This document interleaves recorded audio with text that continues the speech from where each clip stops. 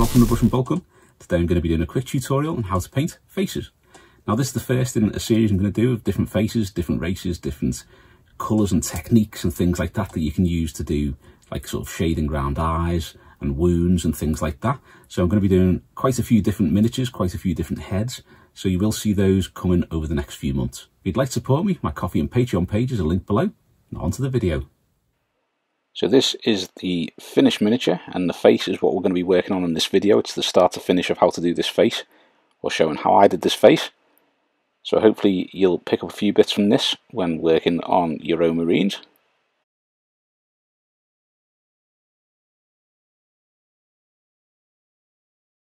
The first colour we're going to be using is Citadel Bugman's Glow, and this will be the base for a pretty intermediate Caucasian skin tone. Once you put the shades on there and we started building up the colours, it should bring out the lighter highlights on the ridges and the details, bring out a little bit more definition. So we are going to be doing a lot more different faces and heads for Marines, and also aiming to do quite a few different races too. Next up we're going to use some Citadel Reikland Fleshshade, and that will just shade all of the skin and bring out those details so you can see exactly where they are.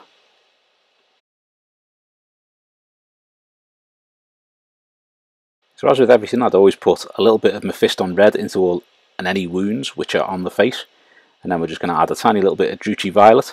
But a quick way you can do this is by using Citadel Carrowbird Crimson and putting that down these wounds too.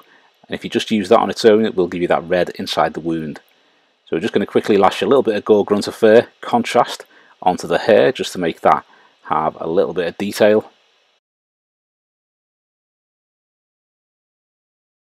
Now going back to Bugman's Glow, I'm going to start working on that skin. So I'm using a really small brush here. I believe it's the Army Painter Wargamer character brush. In fact, no, it's the Insane Detail brush.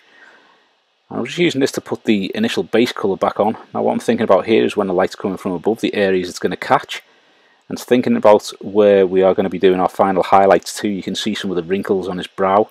You've got the wrinkles down the side of the cheek there and on his nose too. So you want to be leaving some of the shade in the recesses in these areas so that you can see exactly where they are. And also adding the Bugman's Glow to the areas around that so that it does really make those stand out. Now where he's got the slices down his face here, you do have to try and fit those details in between them on the bits of skin between the slices. So we're now going to add a little bit of Citadel Kislev Flesh, which is quite a pale flesh shade, but we're going to mix that with the Bugman's Glow just to lighten up the Bugman's Glow a little bit. And then we're just going to apply this to the top surfaces of all those areas. So you've got like the cheekbone. I always do a little bit of a highlight there, just because that sticks out just a little touch. And then you've got kind of like almost like little ridges going up the cheek. You've got the little details on the nose there, and you have also the cheekbone on the other side and the creases on the brow as well. Now, because I've done this fella looking to his left, it means the other side of his face is a bit of a pain to get to, but you can just about reach it. Now I'm going to add a little bit more Citadel Kislev Flesh to the previous mix, and that is going to add another layer of highlights to this. Each time you're doing these highlights, you want to be trying to do them on the top edges of the areas that you've just highlighted, and that will give you that dark to light as it gets higher and higher on the face. So you've got those cheekbones there, you have the brightest light or the brightest shade on the top of the cheekbone and the darkest one on the bottom.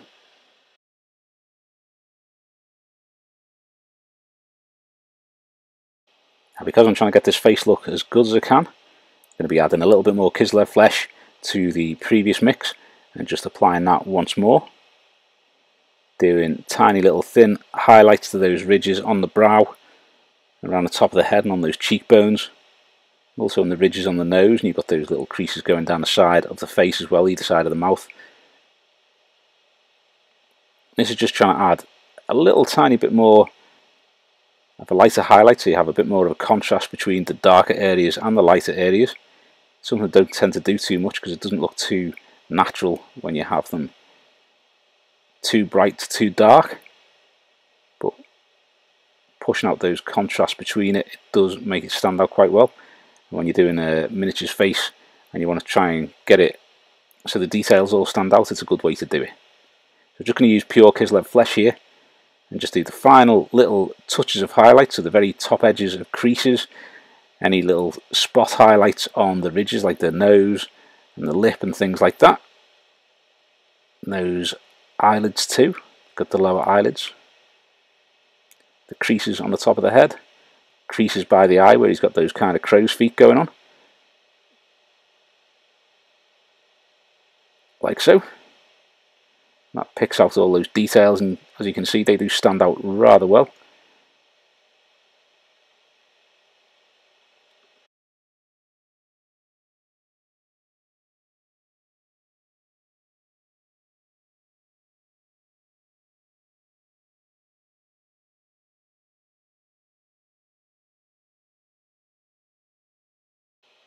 Now we're going to use a little bit of Vallejo Game Colour Wash, Red Wash, and we are going to use this to go around the service stud on his forehead and also around the wounds on his head.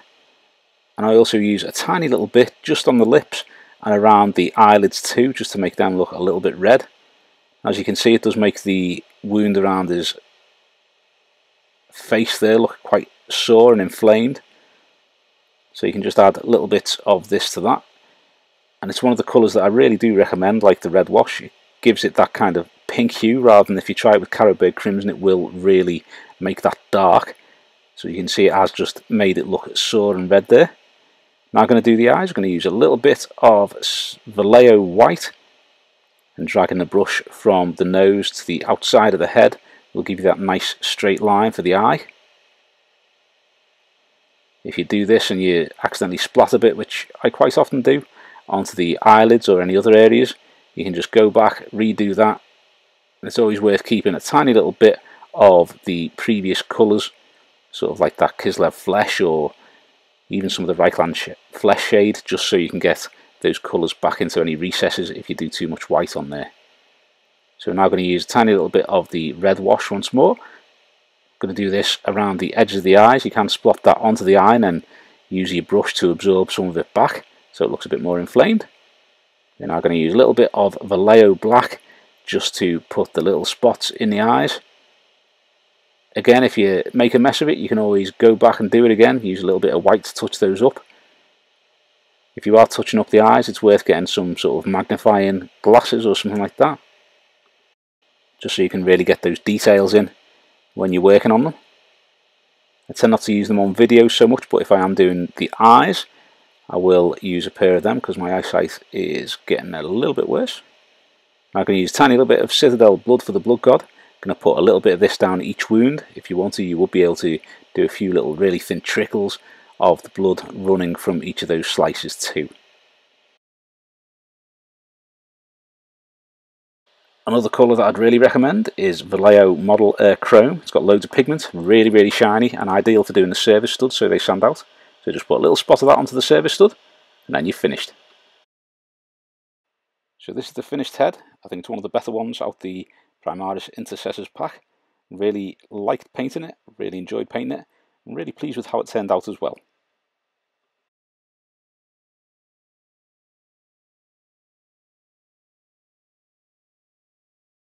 Thanks for watching. I hope you've enjoyed the video, and if you have, please give it a thumbs up and subscribe to the channel so you don't miss any future content.